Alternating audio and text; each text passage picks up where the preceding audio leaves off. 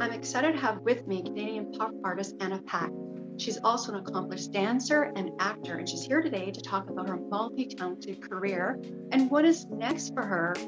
Welcome, Anna. Thank you so much for having me.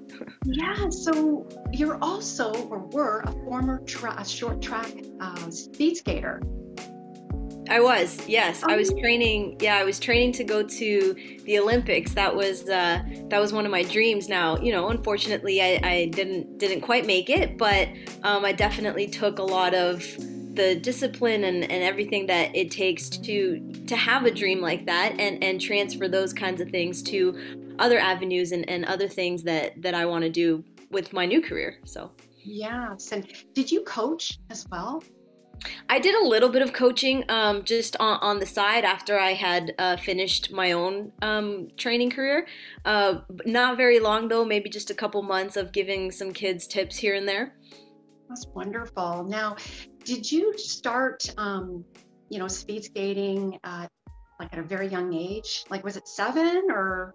Yeah, I started when I was 7. It was one of those things where my older brother had actually, I think he saw it at the Olympics and he was like, "Mom, I really want to do this." And so my mom was like, "Okay, how do we do this?" And so she went out and she found a place to do it. And of course, watching my big brother do something, I want to do it now. So then I started when I was 7. So that's how it kind of all came to be. Oh my goodness. And you also are a professional dancer. Now, did dance come before short track? Yes, I started dancing when I was 3. Now, granted, I did learn to skate when I was, I don't know, I want to say around 4.5. So I kind of did both at the same time, but speed skating, like actual speed skating, was at 7. So, Wow. yeah. I mean, you come from an athletic background and tap dancing. Like, what was the inspiration behind that? Um, I was again, waiting for my brother to finish the stuff that he was doing, and we were in a waiting room, and I remember hearing some noise, and I would lay under on the floor like this to peek under the door to see what was going on in that room. And then finally my mom one day was like, "You know what? Let's just put you in there." So that's how that started. Wow. And what do you love most about tap dancing? Um, it's you can find different rhythms in everything. And it's not just different rhythms in music, it's just different rhythms in life. And I walk around, I don't just walk, like I walk around tap dancing all the time. So I can hear something and I'll be like, "Oh, that sounds good," right? Stuff like that. Yes, because it looks hard. When I'm looking, like when I understand that, American in Paris, which I love as well. That's my And favorite movie. oh, it's just incredible how they do it. So when when I understand that you do tap dance, I'm like, oh my goodness, like it's harder than it looks. I mean, so it's just, and you do choreography behind that too, right? Is that Absolutely. Yeah, I teach choreography as well as teach kids how to dance. And so, yeah. That's wonderful. And with all that, like being a short track athlete, a dancer, an actor as well. So tell me about the acting. I've been on a couple of TV shows, a couple of movies, being featured dancer as well, and featured in little clips moments. Like I was on The Next Step and on Netflix movie Move It, as well as Netflix as well, Feel the Beat. So all fun little great shows that talk about dance as well as acting. So. Yes, you are a professional singer, but is there one that you love most, or dare I ask that, or do they all help, like transferable skills? I couldn't pick one. It's one of those things where each one of them brings something different to the table, and when you put them all together, that's the part that I love. My favorite thing to do, I absolutely love performing, right? So if I can perform while singing, add some choreography, add a bit of a show aspect to it, you put all that together, that's my passion. That's what I love doing. Yes, and I understand that you are Justin Bieber. I You love love Justin. Justin Bieber, and also Paul Abdul too, right? Was Hmm. she one of those? I found out about Paula Abdul when I was watching American Idol. She was one of the judges, and I was like, I'm gonna look her up. And then I found out that she tap dances and sang at the same time, like pop singing, tap dancing, puts on amazing shows, has her hand in choreography, so she's, constantly there and involved. And so when I saw that, I was like, that's what I want. Well, you're multi-talented and you are in demand. Like you, so much you can do. Is there anything else that I don't know or we don't know, the viewers who might be watching this? I during quarantine, we had all this time on our hands, and my whole life I watch people, solve the Rubik's Cube, and I'm like, now that I have time on my hands and we don't have much to do, I'm gonna learn how to do it. And so now I know how. So I maybe that's a little snippet of little information that not many people know. Oh my goodness. Now I want to talk about Blast Off. Congratulations. I love the song. And what was the inspiration behind it? You co-wrote it, right? Is that correct? Absolutely. Yeah, yeah. I have a great team that surrounds me and great team to work with and produce the song, write the song. Absolutely fantastic team. And it comes from, so my partner and I, we met over TikTok, right?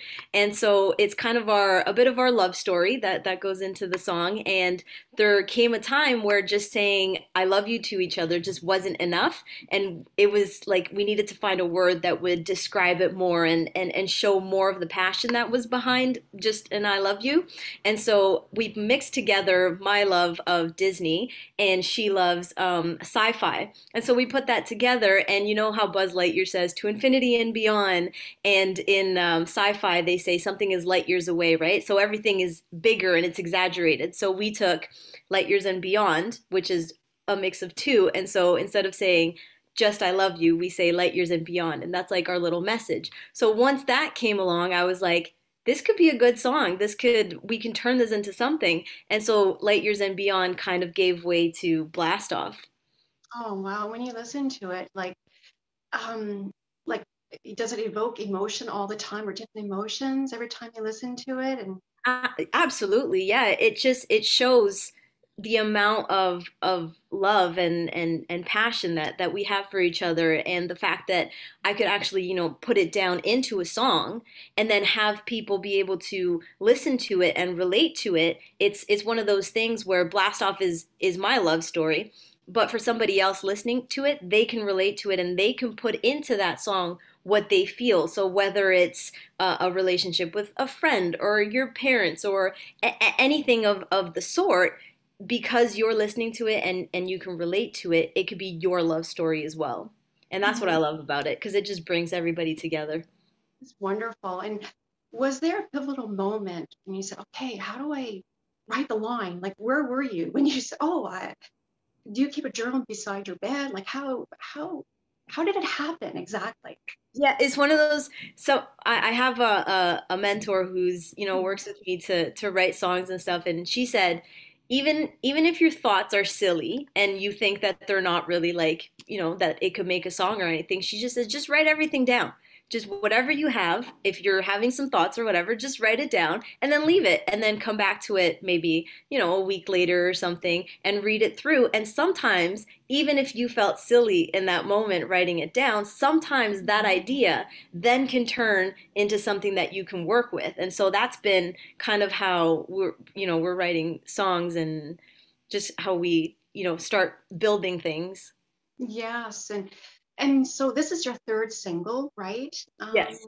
And then you have This Is You, or This Is rather. Yeah, Yeah. this So tell us about that song. that one is it's a reminder to the audience that anything is possible, and if you believe it and you're true to your heart and you believe in yourself as well, like if you're just you and you go for it, you can achieve whatever your heart desires. So that one is very much, I see it as I'm going to remind you that you're amazing, and I love that song. Yes, and your music. Like, how would you describe your music?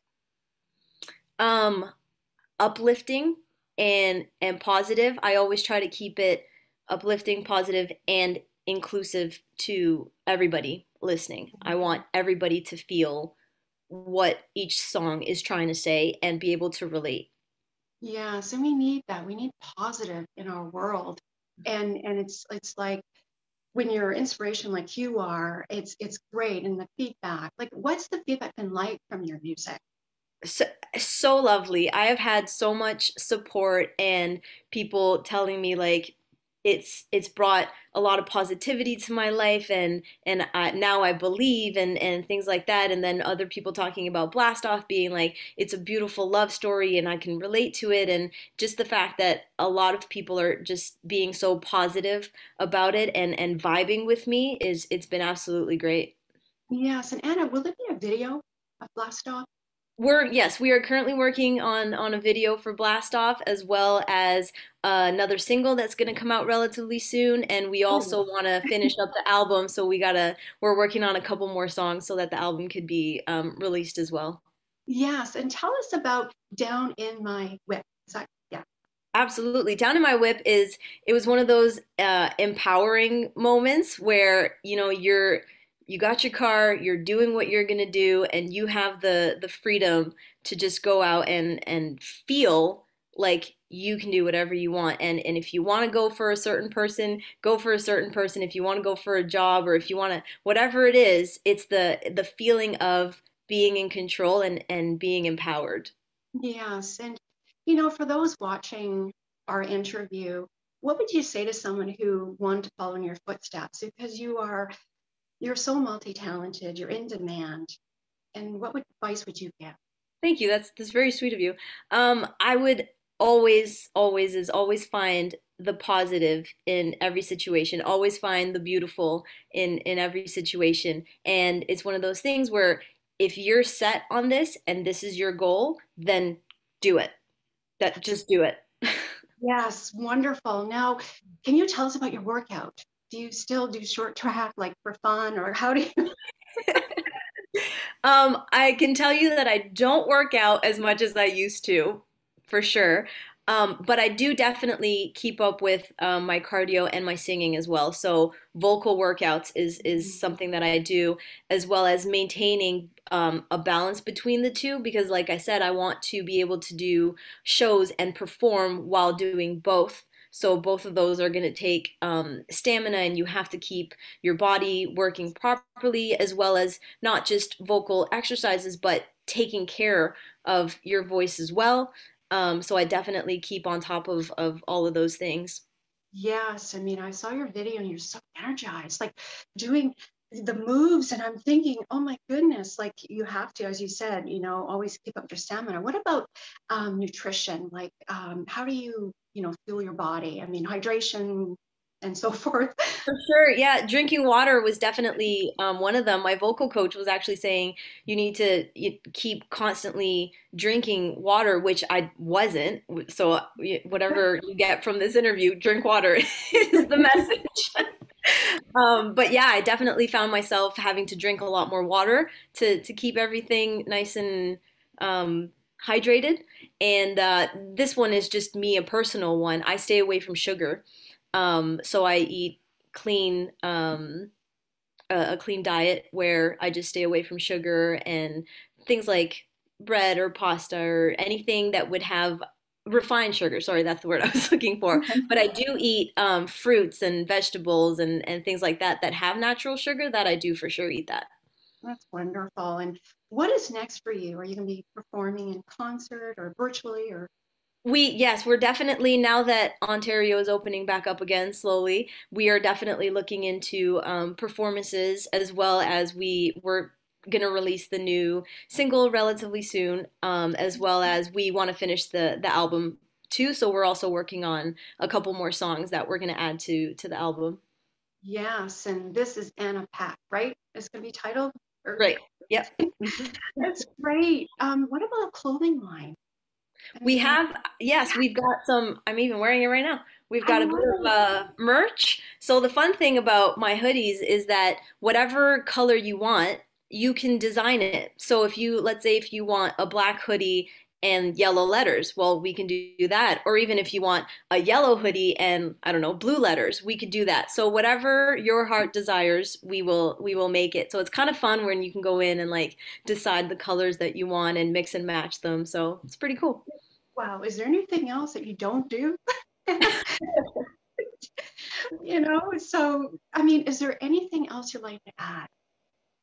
I'm very thankful for not only my fans and the people who listen to the music, which have been very lovely and very supportive and always being there for me, but I also have a great team behind me. And I want to say thanks to my team as well, because they are working so hard behind the scenes that you gotta, they're amazing. So just thank you all around. And thank you to you for having me for sure.